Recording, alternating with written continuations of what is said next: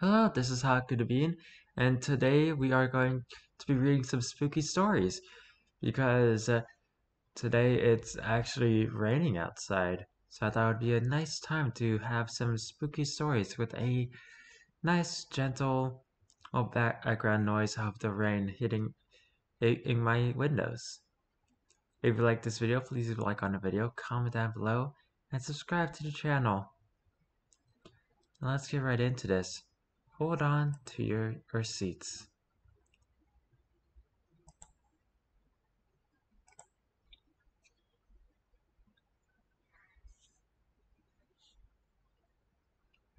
Let's hope my Wi-Fi can keep up with me.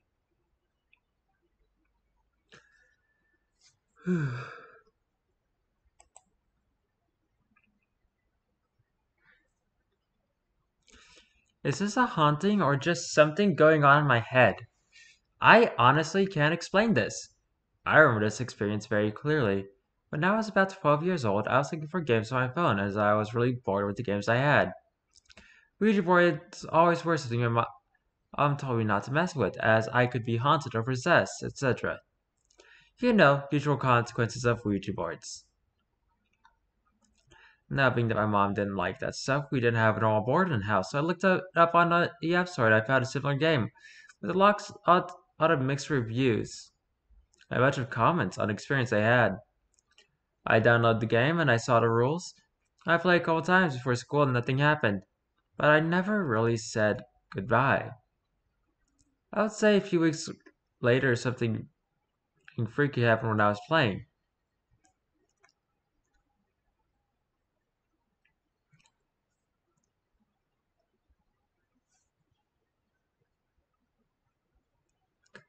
I was asking the board a couple normal questions, saying how old are you, what's your name, etc.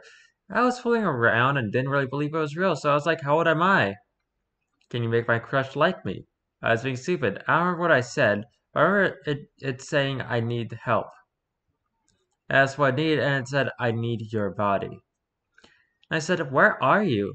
And it said, behind you. I looked behind me and there wasn't anything there. But I was really creeped out, so I exited the app without saying goodbye and deleting it. And there wasn't anything there, but as soon as I deleted it, I felt this weird vibration in my body. My legs and arms were tingling, my heart was racing. It went away after a couple of seconds, but I felt like that was the spirit really trying to get in my body. I haven't re-downloaded the app since, but I feel like I'm being haunted now. When I'm in bed at night, I can see lights floating around, and when I turn on a light, there's nothing there.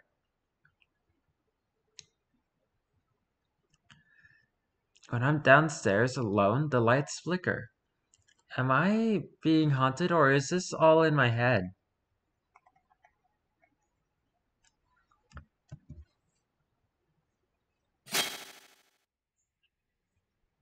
Kind of like that noise. Reminds me of that game that I couldn't record.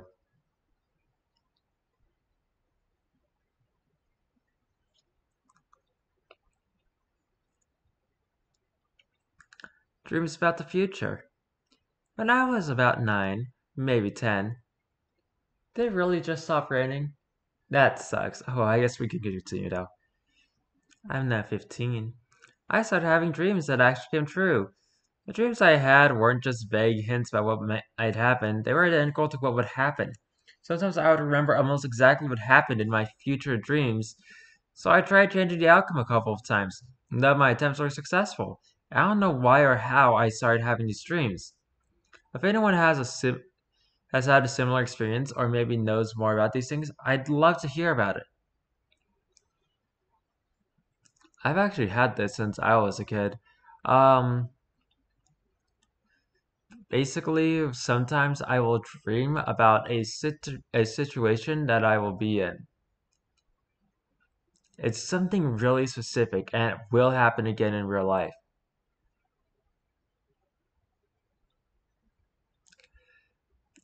And it's always really weird because when it happens, I'm like, oh, I remember that dream about this happening. And it gets down to specifics like what I said and what I was thinking at the time. It's really interesting. Anyway, I imagine it's not that weird, but it is pretty interesting.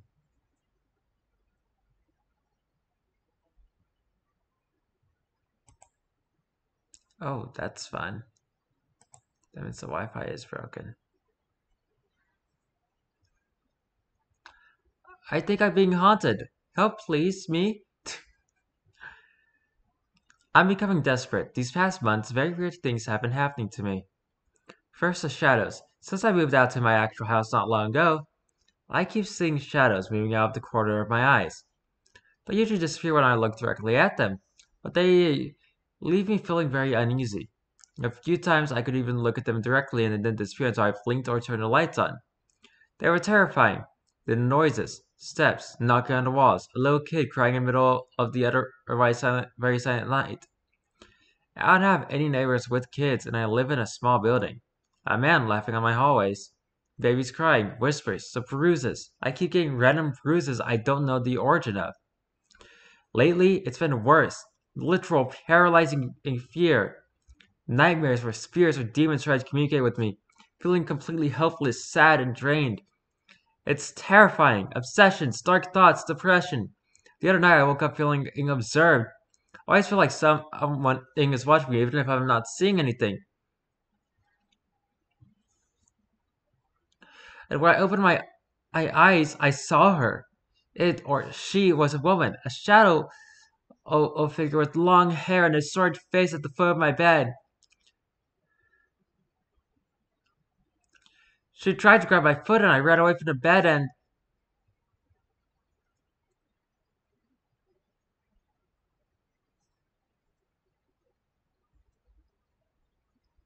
opened the light and she disappeared. Wow, I kind of lost my place there.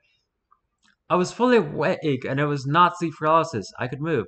Tonight I dreamed about them. Whatever's hugging me again. I don't fully remember my dream, but the message was clear. They want something from me. They can't hurt my loved ones. I read on the internet that those things feed on pain and fear. I can give them plenty of that, but terrifies me that it may hurt someone I love to get it. I can't handle that. What the heck is going on? Do they want to possess me? Do they want to torture and feed on me? What can I do to protect my loved ones from them?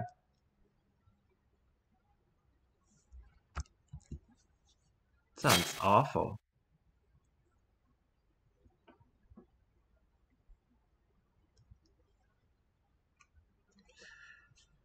I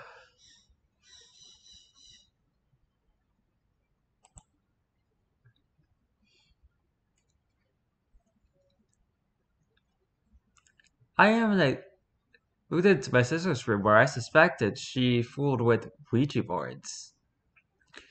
Oh no, she was playing with the Luigi boards? Can't imagine she would do that. Anyway, I am a devoted Messianic Christian. I practice Jewish holidays. My faith is very devotional. I've already blessed my room with homemade anointing oil on all doors, windows, and mirrors. My box has been moved by itself apparently and woke me up. I've been in touch just recently. Well, not directly, my clothing was touched. I am a temple of the Ruach or Holy Spirit. If you look at my prayer poetry on this, and like you can see, I'm anointed by a god. Not to brag though, despite you literally bragging and me finding this far less more reliable of a narrator. But we're gonna keep on reading anyway, because it's kind of interesting.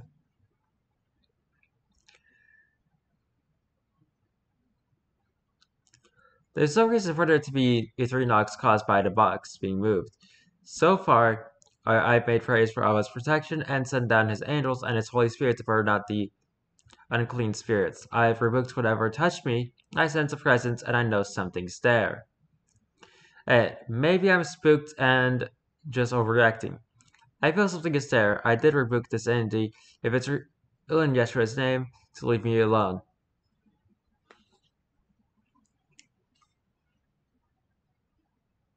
Huh. A spammer called me.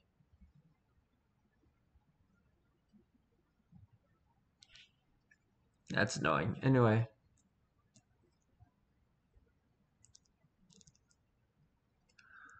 I'm afraid of a spiritual attack if I go to bed, so I took measures to protect me.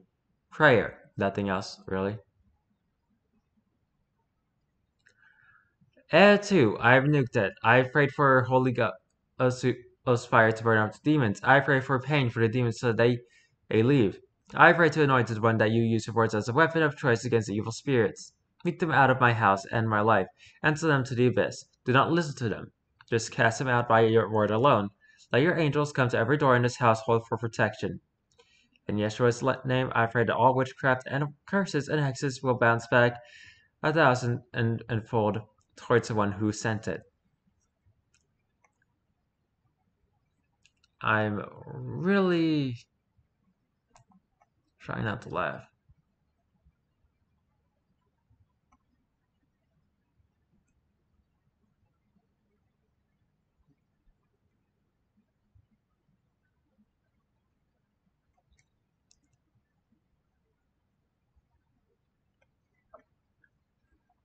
I don't know, this OP seems a little bit iffy to me.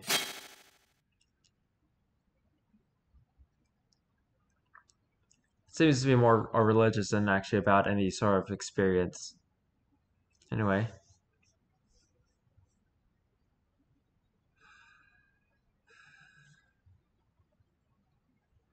I kind of want to see people's replies.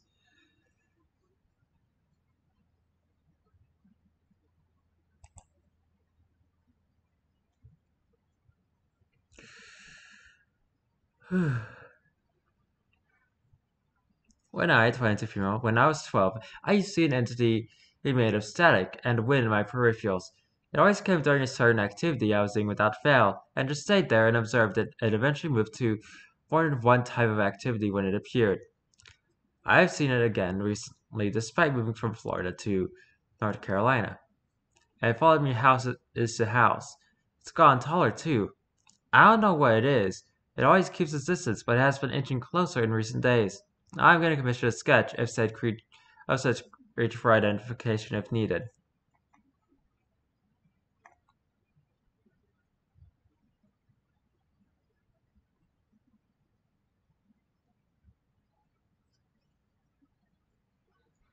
Hmm.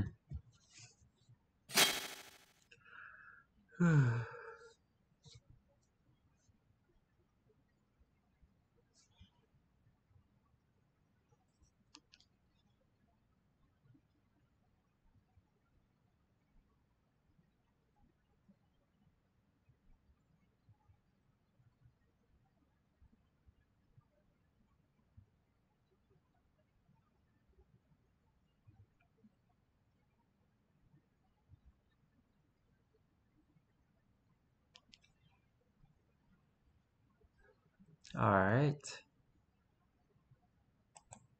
Hey, this one didn't fail to load the comments. That's nice.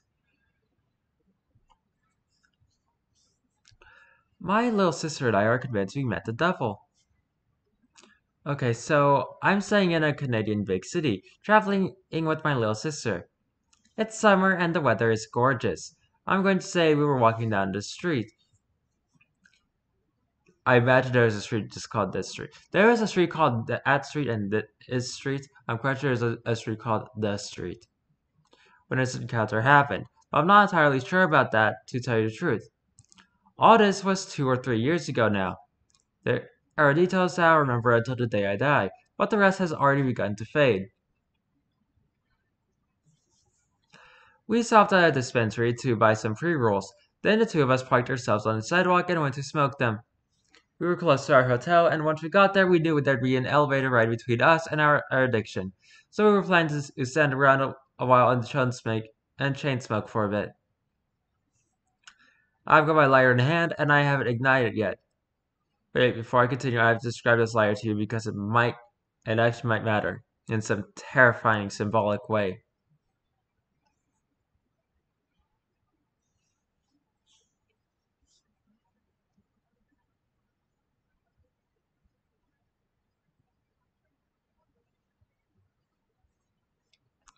I just bought in anticipation of these free rolls, maybe a half hour before meeting the man I believe to be the devil. The lighter had a Keith Haring print on it, often called the three-eyed monster. Here's an explanation I just cut and pasted from Google. The smiley face is another frequently used character found in many of Keith Haring's works. This icon, the three-eyed face, is a mysterious figure often associated with greed and excess. Alternatively, this character has been used to represent the unknown. Okay, back to the story. I've got my lighter in my hand, but I haven't ignited it yet. The exact moment I flick the aim, I see a suited man exiting the five guys we're standing in front of.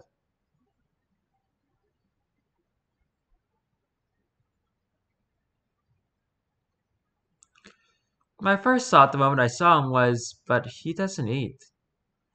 When I recall that thought later on, safe in our hotel, it made my skin feel cold all over.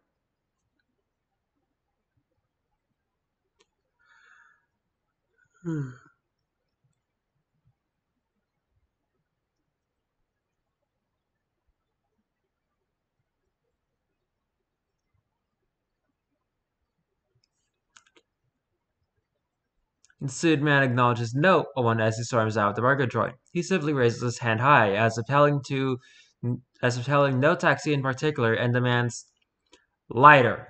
His aloof behavior is kind of amusing to me, so I wave at the suited man and offering the service of my lighter.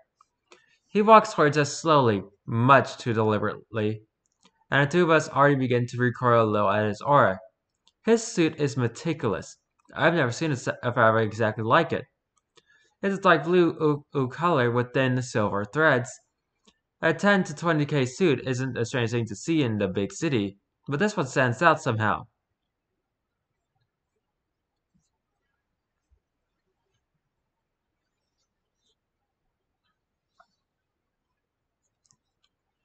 I hate including this detail in my story, but it seems like the most because it seems like the most hack way writer would describe the devil's attire, but I have to because it feels important to be honest about it. Oh, let's continue in the comments. Continued. The suited man stopped and shrugged me and said something. I don't remember what, just a few words of relatively normal small talk. I think I want to say he asked, "What are you doing in the city?" But that could just be my imagination filling in what I've forgotten. While he spoke, I watched the suited man reach into the breast pocket of his suit and retrieve a comedically short cigar stub. There was barely any cigar left to smoke, and he hadn't cut the ash from the tip.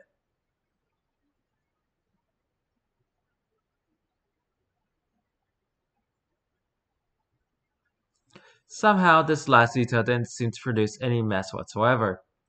The suited man took my lighter and lit a cigar stub effortlessly, like it was only a cigarette. Not once had he glanced at my little sister, by the way, who was sitting directly beside me. That registered as odd to me by this point. Really odd. After inhaling, he looked over at the lighter for a moment and then announced, "I like your lighter." His eyes don't seem pleased, though. I can tell he was as about as impressed by Keith Haring's artwork as I am.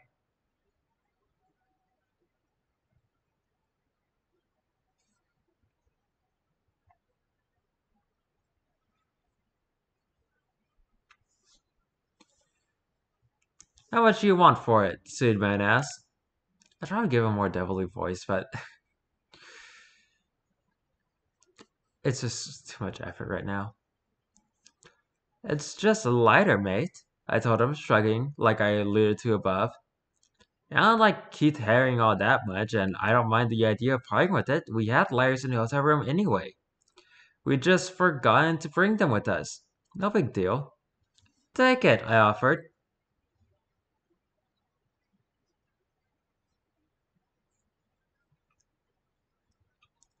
The suited man ignored me and reached into his pocket to retrieve his wallet. Now he's counting hundreds out loud. His fingers flicking through the bills in a spidery way that's unsettling to watch. 100, 200, 3, 4. What the hell is going on? I forget what I said, something bewildering, passive, non-confrontational, like, "It's okay, I just wanted the suited man to walk away with the lighter."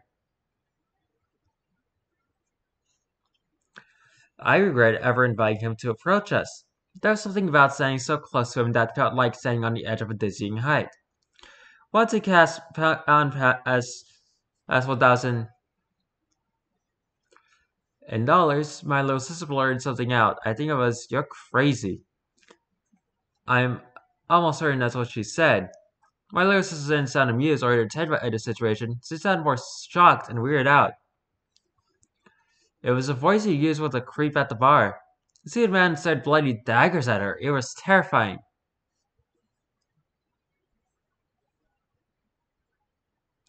His eyes lit up with pure malice, and his lips peeled back from one in his awful, awful snarl. "We're talking," he growled at her. Just those two words, and they felt so loaded. "The men are talking," it said. Then the suited man looked at me with reproach, like I was at fault for not having her under control, for letting the girl interrupt our important business. "It's just a lighter," I repeated, sounded more like a person being mugged than someone being offered money. All I wanted was to get to this between us.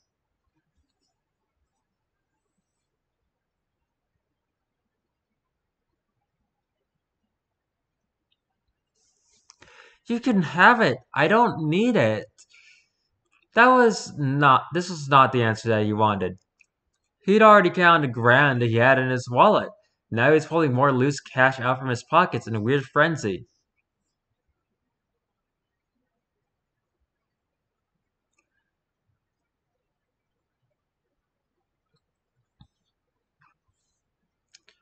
At this point, he's insisting that I give him a price for it. Any price. He honestly seems kind of worried now. Scared, maybe. He's like panicking. It's like he's trying to buy something he wants dearly and he sees the opportunity passing him by.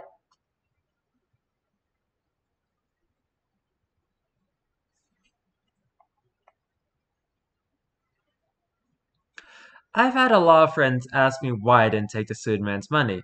Some almost seemed pissed at me for not taking it, if they believed me at all.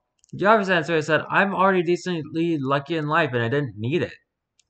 It's not what, but that's not what I actually think happened though. It's just hard to explain this to people and not have them focus on the money. It felt like the suited man was actually correct somehow, and that I had been wrong. It wasn't just a lighter. It suddenly felt inexplicably valuable, not the lighter itself, which was already in his pocket, but the transaction taking place.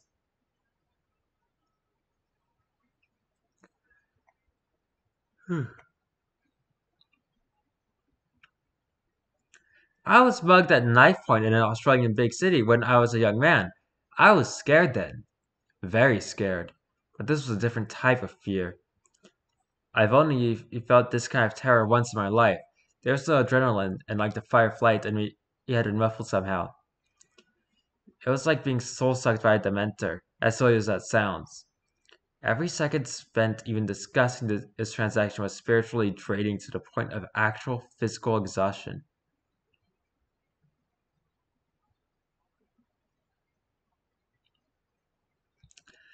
I told the suited man no one last time. Then my little sister and I began promptly walking in the other direction. Very soon we were running in broad daylight, running down the street like someone was chasing us.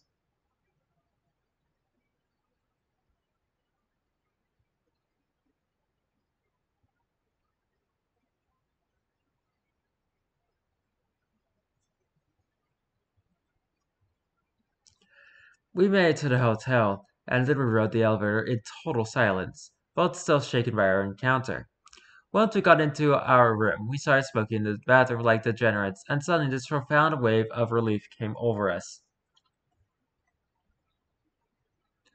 We were giddy like you get when and you have a near-death experience. Finally, one of us asked as if that was the devil, and the other answered instantly because we'd both been thinking it.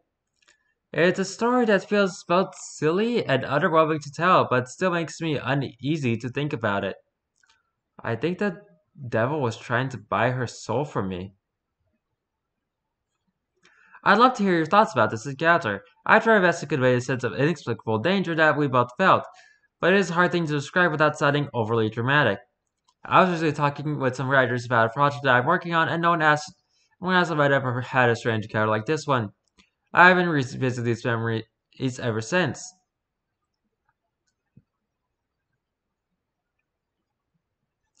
I may flesh out my thoughts on this encounter and publish it to my media sometime soon. If you'd like more creepiness out of me, the link above will take you to someone else's account of meeting the devil. Here's a quick summary. It's this book I found a few weeks ago, written by a World War One doctor and a Freemason. Okay, named Von Bateson or Bateson. Bateson sounds probably more likely. I couldn't find any e-copies available online, just handful kept in private libraries, so I decided to publish it for free. The book starts as an introduction to Freemason philosophy, which is fairly beautifully written. Then it becomes a harrowing wartime memoir, with some legitimately disturbing depictions of bodily horrors, and finally it ends as an allegorical, maybe not so allegorical, account of conversing with the devil after he appears to Mr. Bateson on the battlefield. It's a fascinating read. If that interests you, check it out. I will hopefully be publishing more lost occult books, pamphlets, ephemera, all that. Stay tuned to my Medium or my Instagram stories for updates. I'm not going to be checking that out because one, I don't have time to read books, and two, I'm not doing that on video because as I'm not trying to get sued. But trust and with that.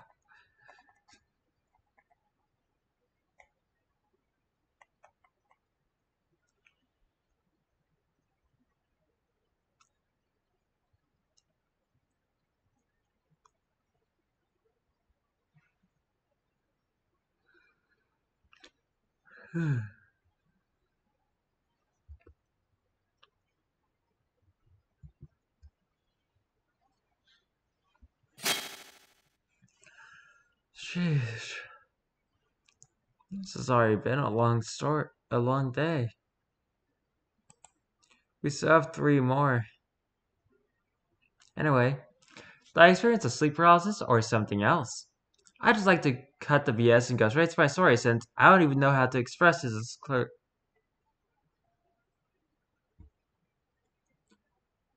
Come on.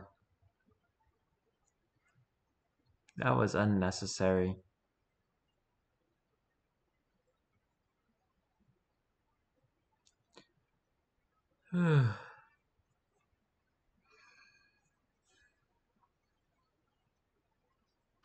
Even the Wi-Fi is saying it's been too long a video.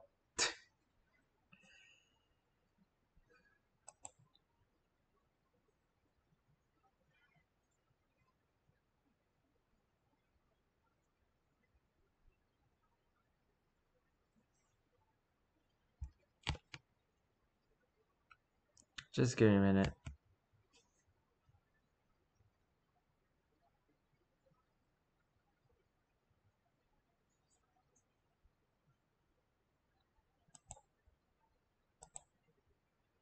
My goodness.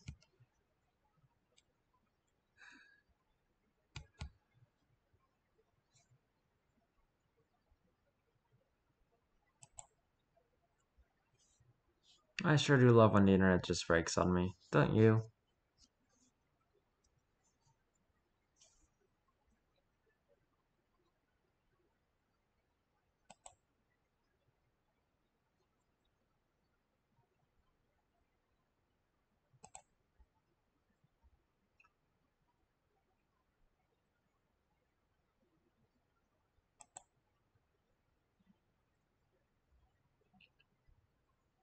Okay, now we can try this again.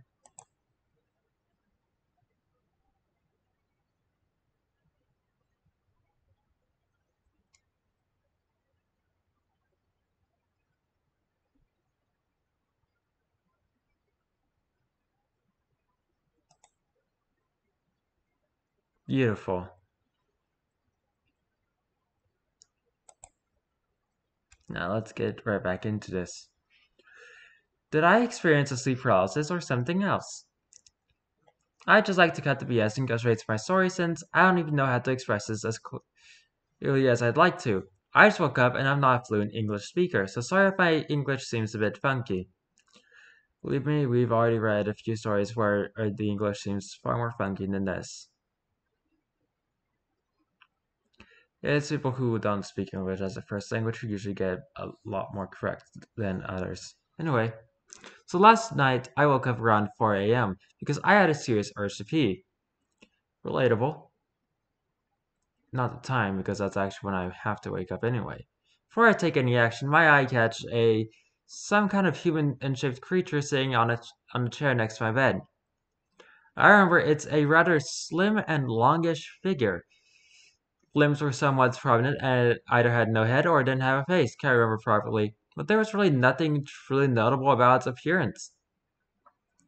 Actually, it kind of reminded me of one of my friends. Like, it seemed kind of normal despite having no face or head and appearing from nowhere to my bedroom in the middle of the night.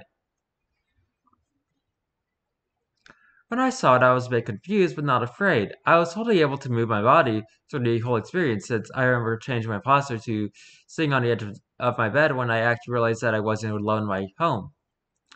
I live alone, and I felt like the situation needed some attention. Like I said, I wasn't afraid at any point. I kind of remember thinking like I maybe should be, but decided that fear wouldn't bring anything more to my situation. So I just sat there and stared at this mysterious shadow person. It didn't pay any attention to me actually, just sat there minding their own business, I guess. First I was thinking that I maybe should ask them to leave since they didn't have a permission to hang out in my bedroom, but I decided not to make any contact with it. I don't know why, since I'm still dying out of curiosity, but I think eventually it went just like supposed. So after like 2 long minutes, I finally remembered my bladder and realized I truly needed to pee. I turned my back to the creature so I could turn on the light at my bedside table. And where I was suddenly got up from bed, the shadow dude was just gone? No vague emotions, no fear, not any typical sleep paralysis symptoms like anxiety, pressure, or being unable to move my body. The situation felt somewhat eerie, but I quite naturally accepted the presence of whatever it was. I went to the bathroom then and back to bed and fell asleep again. This being was the first thing I remembered in the morning, and despite I'm thinking that this the whole time I've been awake, I haven't succeeded to come up with any logical explanation. Also, I'd like to add that I'm not on any medication. I've never been diagnosed with any psychological conditions or engaged in psychotic behavior. I was totally sober when I went to sleep, and I've had no prominent stress in my life lately that could possibly explain this experience. I mean, sometimes when you're just waking up, you see things that aren't really there. I mean, I remember as a kid, if I were waking up and I saw a slightly a folded like blanket or a coat, I would think it was some sort of creature. I mean, heck, when I was really young, I thought I was talking to a lion made out of laundry. That might have been a dream.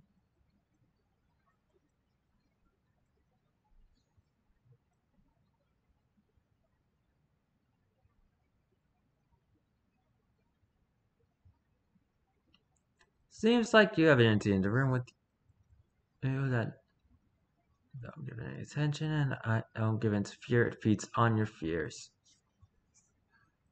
Hmm.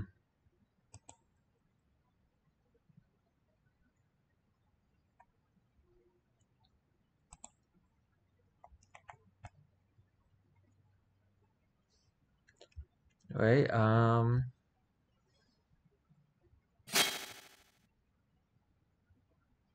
just two more, and then we will be done for today.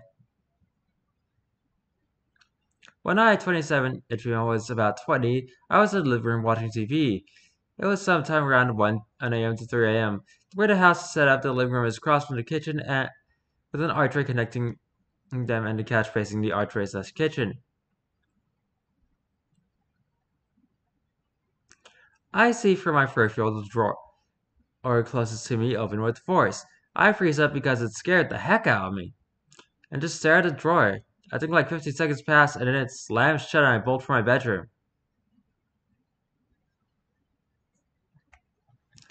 If it wasn't paranormal, what could have been the cause? For more context as to why I lean towards paranormal is because the previous owners of this house, the dad, went missing a few months after we moved in.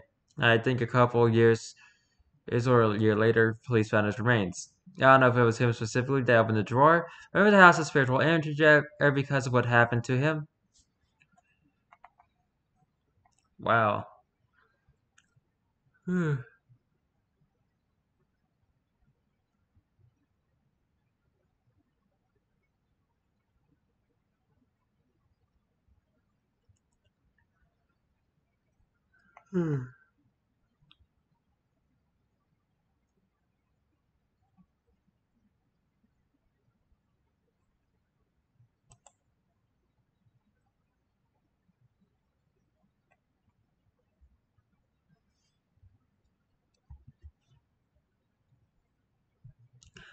And now for the last story. I think I was momentarily possessed.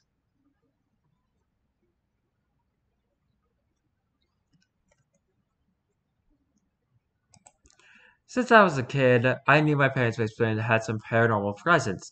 My family never noticed or believed me, but a couple people came over would mention it without me having ever said anything. When I was a kid, I'm almost certain now, I was sleeping down there with my friend, and the bed started shaking, and we saw a very tall blue figure with yellow eyes curling weights on the bench press. It was laughing, and the feeling I got was that it was enjoying us being scared. We ran upstairs. I've never seen the figure again. But I could always kind of feel the presence going down there. Years later, I remember being in the living room upstairs and hearing loud typing coming from downtown and the sound of hooves on the floor. It continued a few minutes on and off, then stopped. It was rare to have something like that happen, but on occasion I did hear some sounds coming from the basement.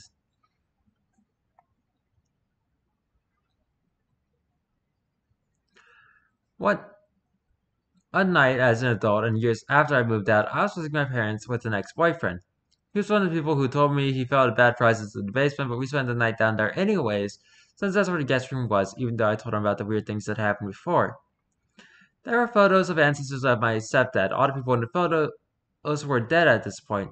He said the photos creeped him out. There wasn't anything particularly odd about the photos to me, they were just old black and white portraits and family photos. As we were getting ready to sleep, weird things started happening. This could sound weird, but it sounded like someone was peeing in the toilet really loudly.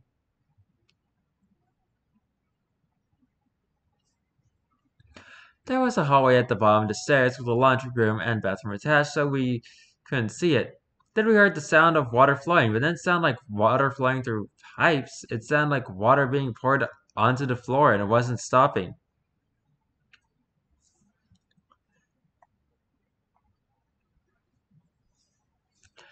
I was scared, my boyfriend knew it, but he tried to reassure me that it wasn't weird and the sound worsened. The feeling I got was it was listening to us and made it worse just so that my boyfriend could tell me it wasn't weird.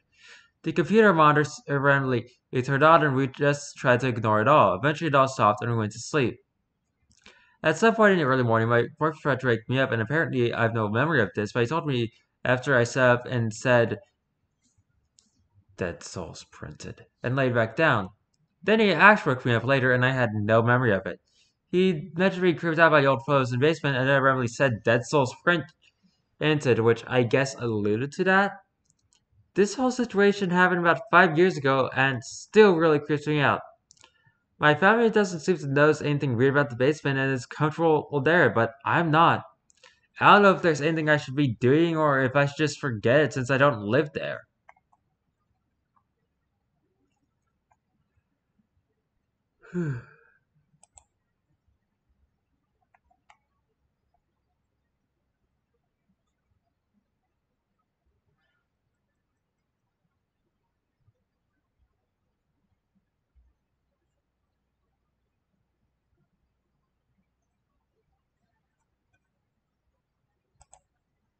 Well, that was the last story.